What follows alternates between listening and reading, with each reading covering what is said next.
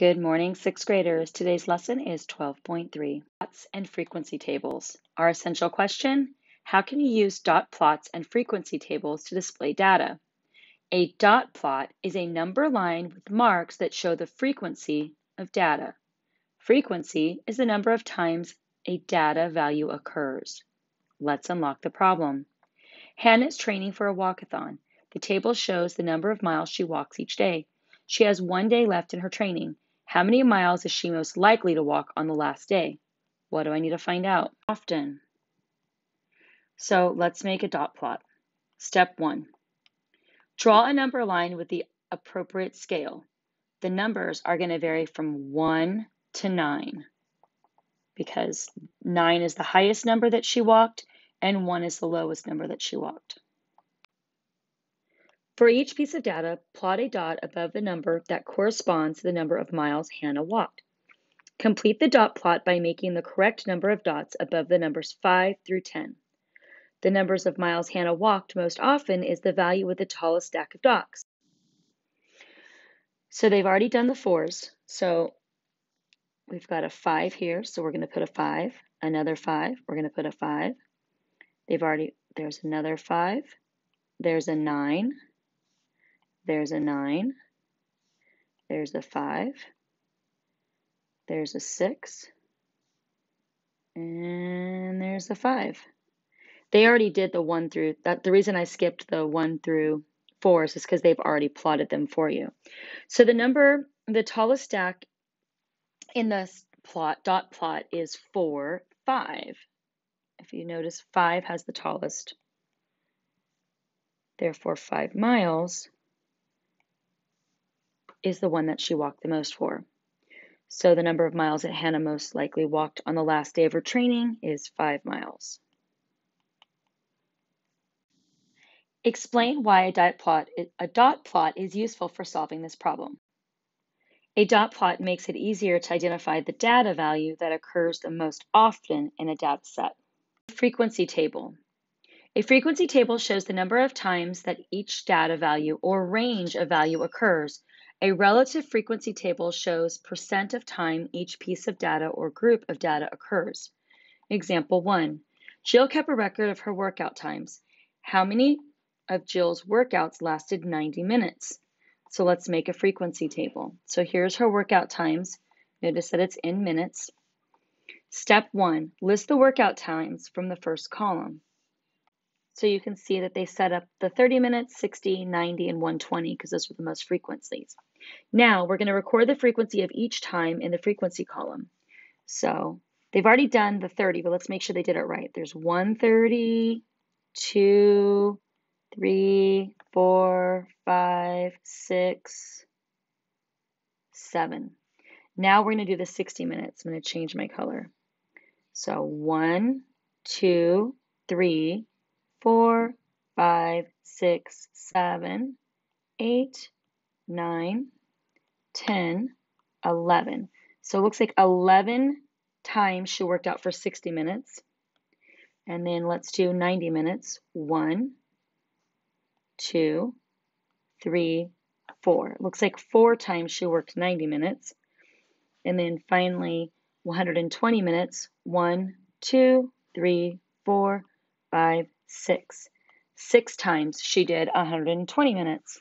So if we're looking for exactly 90 minutes, that means I'm looking right here in this column. And in 90 minutes, she worked out 4 times. So 4 of Jill's workouts lasted exactly 90 minutes. Example 2. The table shows the number of laps Ricardo swam each day. What percentage of the days did Ricardo swim 18 or more laps? So here's his laps all recorded. Make a relative frequency table. Step 1. Determine the equal intervals for the data. List the intervals in the first column.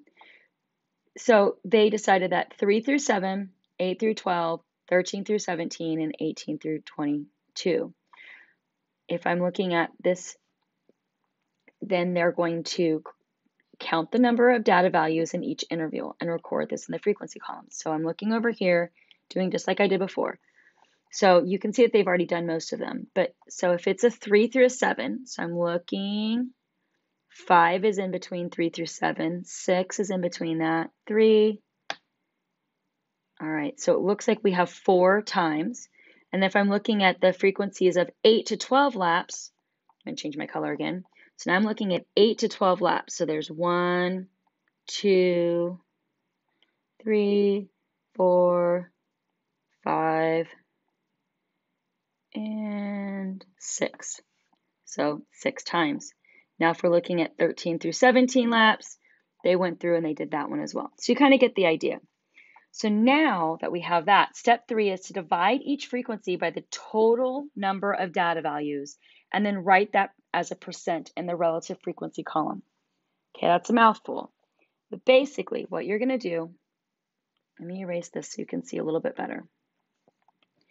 You can see that there are 20 data values together, right? 1, 2, 3, 4, 5, 6, 7, 8, 9, 10, 11, 12, 13, 14, 15, 16, 17, 18, 19, 20.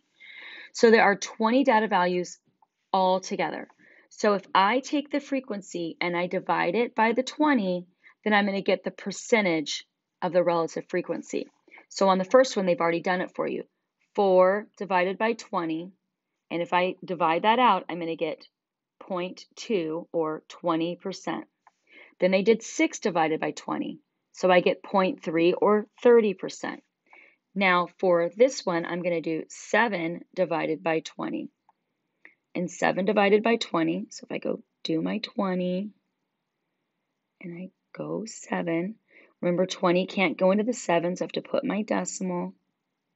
And 20, so I put my 0, 20 goes into 70, 3 times gives me 60. I subtract, I get the 10, I add another 0, I bring it down, 20 goes into 100, 5 times, right? So I'm going to get 35%, okay? And then you're going to do the same thing with the next one. You're going to do, this time it's 3 divided by 20, because we've got 3. So 3 divided by 20, put my decimal, put my 0, it goes in 1 times, because 20 times 1 is 20, I subtract, I get 10, add a 0, bring it down, 20 goes into 100, 5 times, so I get 15%. So divide each frequency by the total number of data values, which we did, and then write the results as percent in the relative frequency columns. We did that. Then it says to complete the relative frequency table, and we did that. Now, Ricardo swam 18 or more laps on how many percent of the days? Well, 18 or more laps is right here, 18 to 22, and the percentage was 15. So he swam those 15% of the days. Okay, so they want us to complete the dot plot. They've already done it for 1 and 2, so now we need to complete the rest of them. So let's look for 3s. 1, 2. So I only see 2 3s. Let me see. Oh, I see 3 3s. So I'm going to put 1, 2, 3 dots. Now I'm going to look for 4s. So I'm looking for 4s and I get 1 4. Now I'm looking for 5s. 1, 2. Looks like I've got 3 5s. 1, 2, 3. Now I'm looking for 6s. I've got 1, 2, 3, 4, 5 6s. 1, 2, 3, 4, 5. Whoops, I did not mean to put that one on top. Should be 5 6s. Now I'm looking for the 7s. So I'm looking for the 7s and I don't see any 7s. So now I'm looking for 8s. 1, 2, 3. So 1, 2, 3. So he biked 3 times, he biked 8 kilometers. Now I'm looking for the 9s and I see 1 9. Now I'm looking for the 10s and I see 1 2 10s. Now I'm looking for the 11s and I see 1 11. And now I'm looking for the 12s and I see 1 12. All right, so what was the most common distance that Lionel biked and how do you know? Well, it's right here. It's going to be 6 kilometers. And I know that because it has the tallest stack. Now the next one asks me to make a frequency table and use the intervals 1 through 3 kilometers, 4 through 6 kilometers, 7 through 9 kilometers, and 10 through 12 kilometers. So I go ahead and I do that. And then to get the frequencies, I can look right back up here in my chart so I can write them down. So 1 through 3 kilometers, they had 2 plus 3 is 5, plus another 3, 9. Oops, actually that's 8. Sorry, because it's 6 plus 2 is 8. Then if I'm looking at the 4 through 6 kilometers, I'm looking right here. And when I add those up, I get 9. Now I'm looking at the 7 and 9 kilometers. And when I add those up, I get 4. And then I'm looking at the 10 through 12 kilometers, and I've got 1, 2, 3, 4 of those as well.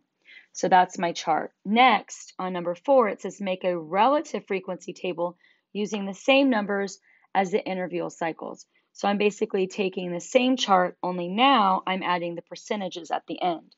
So I'm actually going to keep this chart here because it's the same. It's just, so this is going to be the same exact thing. The only difference is now I'm going to have the relative frequency. So to find the relative frequency, I need to first find out how many numbers there were total.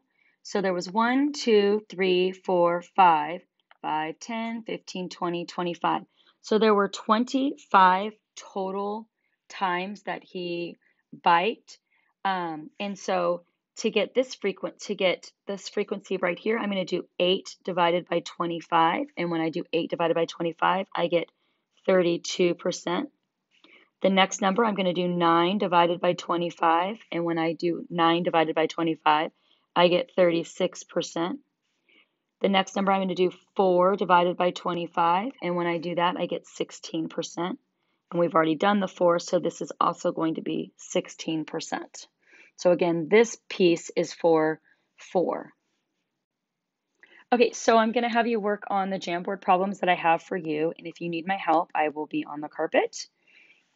And when you are finished with that, you're going to be working on Think Central. Good luck.